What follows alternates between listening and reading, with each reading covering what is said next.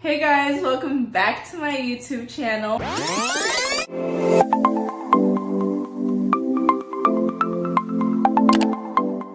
I'm in such a good mood today because we are going to be doing a very fun, informative video. So do you want to go from this to this? Or do you want to go from this to this? Or do you want to go from this to this? Then you are in the perfect video, so sit tight and keep on watching. So for today's video, guys, we'll be doing a MacBook customization video. Why I decided to do this video was because, you know, in the corona age that we are in with Miss Verona around, we are very dependent on technology. I know for me, having a virtual internship and also doing virtual research this summer, I'm always on my laptop every day. So I just feel like it's so important, since, you know, most of us are having online classes or a combination of both, to just make sure that we are making our laptop as pretty and as fun and engaging as we can. I have shot a MacBook unboxing video for when I first got this baby. It did really well. It's one of my most popular videos on my channel. So I'm gonna put a card up there if you wanna go and watch it. And then come back, please.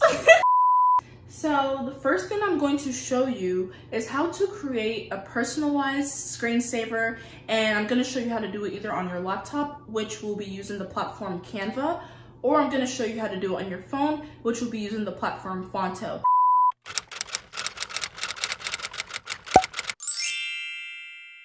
So first thing you're going to do is go to your Safari and go to Google, and you're going to look up MacBook Pro 13-inch screen size in pixels.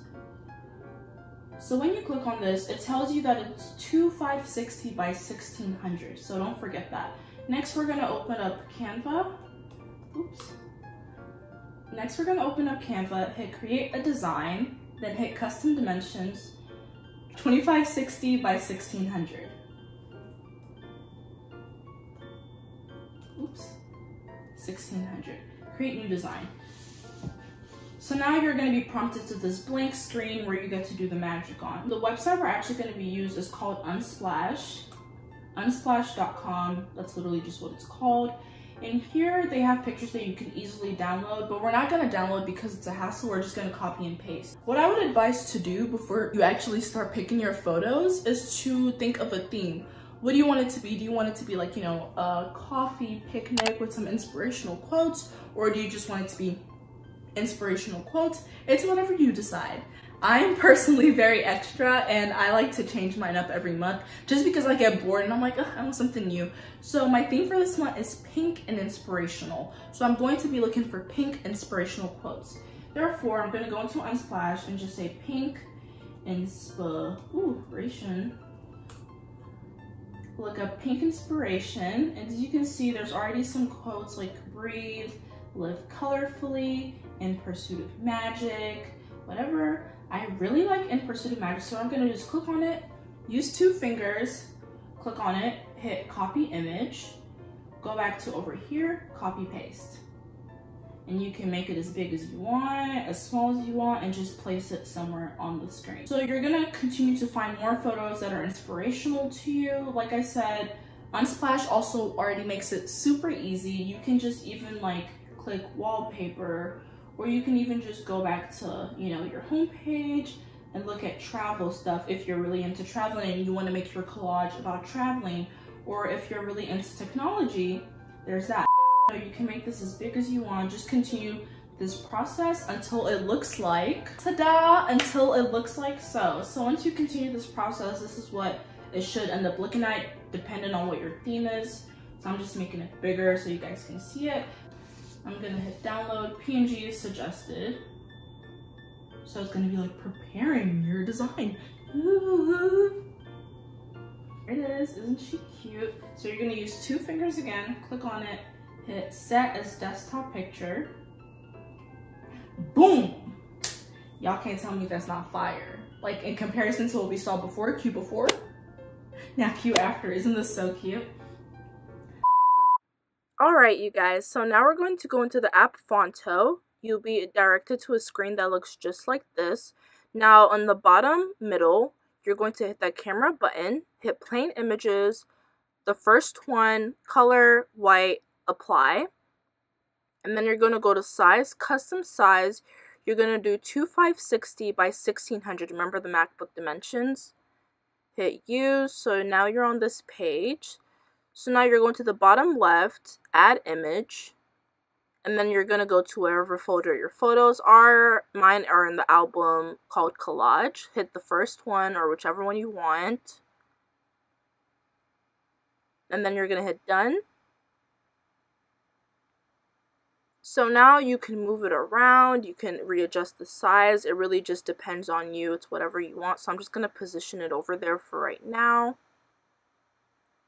So now we are basically just repeating this process. I would recommend putting all the photos you want in the collage into one album, so it just makes it easier for you to find what photos you're looking for.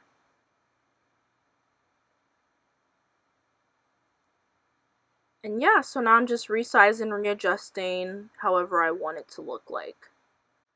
Okay, so now important part, you're going to save it. So you're going to hit that bottom right button. It'll direct you to this page and then hit Joy's MacBook Pro. I'm just going to airdrop it because it just makes it so much more easier. So it's sending, sent, and then you're basically done. How easy was that, guys? So what you're going to do is just find wherever you saved it again and then hit set as desktop picture, and then boom, this is so cute. It's like a collage of me and my friends. So it's really whatever you want, you guys, but I'm gonna go back to the pink because I do prefer the pink, but you can do, once again, whatever you want. I'm gonna show you how to use Apple Stickies.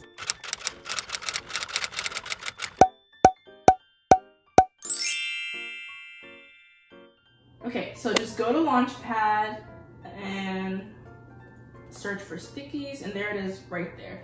And I have mine saved to mine, kept in my dock. So you're gonna hit file, you're gonna hit new note, and then drag it down. If you hit color, you can pick whatever color you want. In this case, I want purple. I'm gonna say YouTube video. So what I wanna do first of all is I wanna make this smaller. You can adjust it to whatever size you want.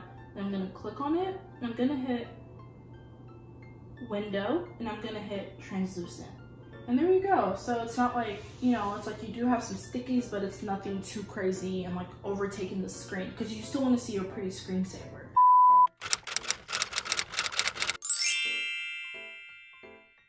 And something really cool too is if you want to adjust your night screen, like you want it to be more yellow or less yellow, you can go into displays, go to night shift, and then you can make it as yellow as you want. But for right now, I just kind of have it in the middle. Another front end stuff that's really cool is if you go to general and your system preferences, you can pick your accent color. I currently have it on pink because I told you guys my theme is pink, but you can make it red, orange, green. Like, it's such a mini thing, but you really start to notice it in everything. So I just have it as pink because my theme for this month is pink. What's your appearance up here? I have my thing on dark mode, which is why this is on dark mode. Everything is dark, but you can make it light. But I feel like light is just too bright for me. Like, is it just me? But I feel like it's like overwhelmingly bright. So I just like a nice dark chill mode. So those are just some cute front end stuff.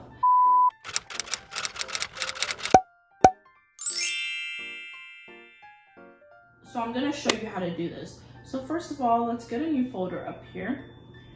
And we're gonna go to Safari and just look up star PNG. So I'm gonna look up star PNG, hit free download PNG. It depends on what website you are. So I'm gonna pop that open. So I'm gonna escape out of my Safari. What you're gonna do is you're gonna click on it and you're gonna say Control A, so it copies the whole thing. Control C to copy, and I'm going to use two fingers, click on it, hit get info, and then click on this up here, Control V, and there you go. I have a star folder. So isn't this so cute, you guys? So I feel like this just makes like the whole experience so much more fun. But as you can see now, my folders are like, you know, unique. Customizing your touch bar.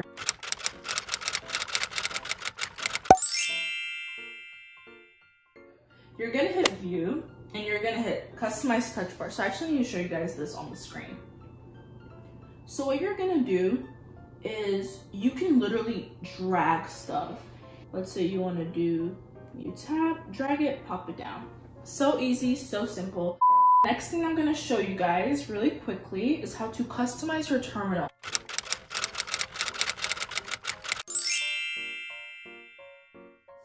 Is when I click on terminal, this is the default.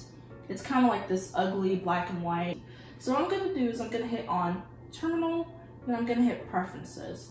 And as you can see, you can literally, if you double click on it, you can see a preview. Like, isn't this so cute? I think the grass is so cute.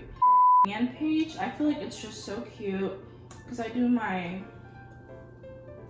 research in here. And in order to make this my default, I'm gonna click on default right here when that's on. So now if you guys see when I click on terminal, I get the default I want.